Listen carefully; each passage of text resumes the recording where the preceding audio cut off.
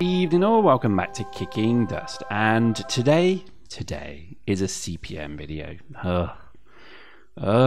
Look at my my insane tiredness for this topic. I joke, actually, it's actually a positive one. Again, people seem to think I'm negative to the whole CPM thing. I can't think why. Troll face.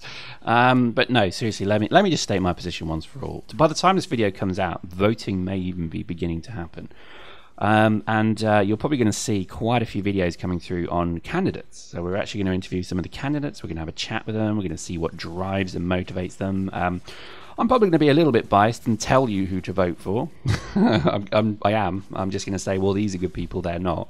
But no, seriously, you vote for who you want. But you know, I'll know that you didn't vote for who I said, and therefore, when the social engineering report is given to me from you all, I will not be happy, and I will hunt you down, and there will be, in the middle of the night, a load of black-clad men will jump into your room. They'll put a little handkerchief over your face, and then all of a sudden you'll wake up tied to a chair in the middle of a big warehouse, and I'll just be in front of you saying, "So you voted for this person then, did you?"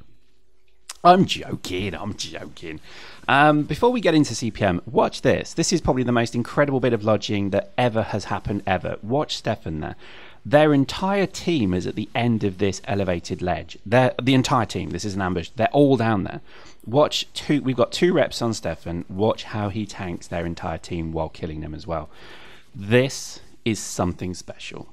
Very special. It is pretty good.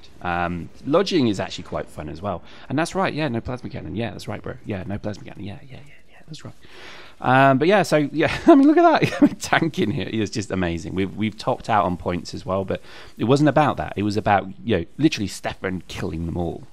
So at this point we're saying, Stefan, get back. Look at that. We've then got 1 rep on him. Now got 2 reps on him. Oh, I'm being shot. So this is just, again, wonderful. This is the game. This is what the CCP should be proud they created, is a tactical shooter at this level and depth. This is the success that they had. And I really do hope that people acknowledge them for that, because, you know, think about it. Every suit is a particular suit with a particular module figure configuration.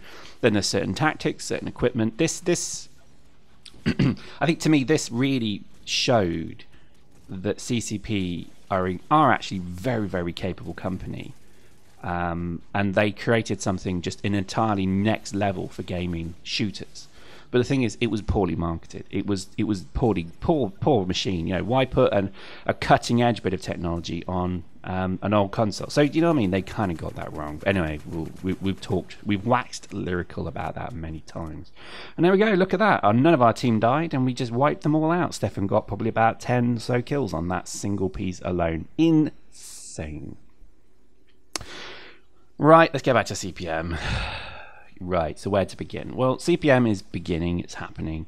I like to kind of approach things in a framework, because I am that kind of white-collar douchebag. And to be honest, partly what I would like to do, or the way I'd approach this, would be, number one, what is the point of the CPM? What are they going to do? And I don't mean that as a troll. I mean, what actually is their mission statement? What's their mandate? And their mandate is going to be the, I guess, continuation of supporting Dust 514 as a community-based group of people. And they're going to, you know, look for feedback, look for, you know, direction, and etc. And that's really what they are going to do. They may have some input to Legion eventually, but Legion's not even a product yet. It's not even a greenlit product. There's nothing there really for Legion just yet. It is supposedly to continue Dust. Now, that gives me one question to begin with. What actually is CCP's plan with Dust? No one knows. I don't think even CCP know. I think CCP have kind of got this product. It's a bit of a pig. It's a bit of a dog, as in, you know, it's there. It probably needs a bit of investment. It probably needs a bit of love, and it probably needs a bit of focus. But they're not really going to do that, because they're just sort of starting again. Well, you know, they're kind of making version 2 on PC, and that's called Legion.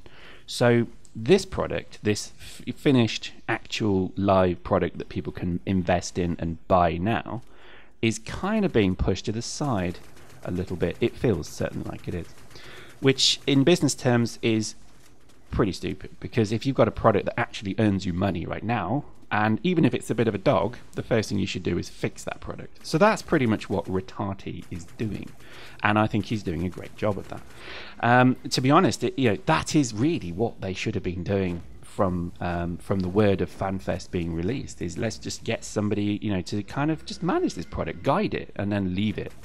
And if it then turns into Legion, great. If it doesn't, oh well.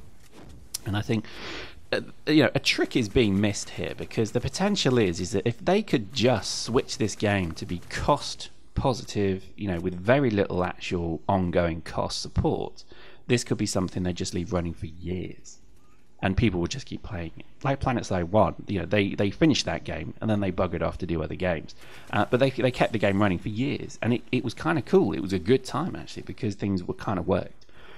And I think, to be honest, there would not be a bad time in that, but that would then mean that the mandate of the CPM is entirely changed again. So hopefully that's clear, because you either have a CPM who are going to manage the dismantlement of this game and transition into Legion, or you have a CPM that is going to be told this game is not being switched off for another year, therefore improve it for the new player experience, so we continue to keep kind of a number of people coming into the game and moving through. Because there's such a massive difference of scope and skill sets required for that role alone, this is why I think the CPM 1 is poorly managed to begin with, if they don't tell you the mandate right now. Now, I know that they've given a kind of statement that says it's going to do this, this and this, but the reality is they haven't made that clear. A lot of the players are assuming that actually their remit in the CPM is going to be the dismantlement and closure of this game.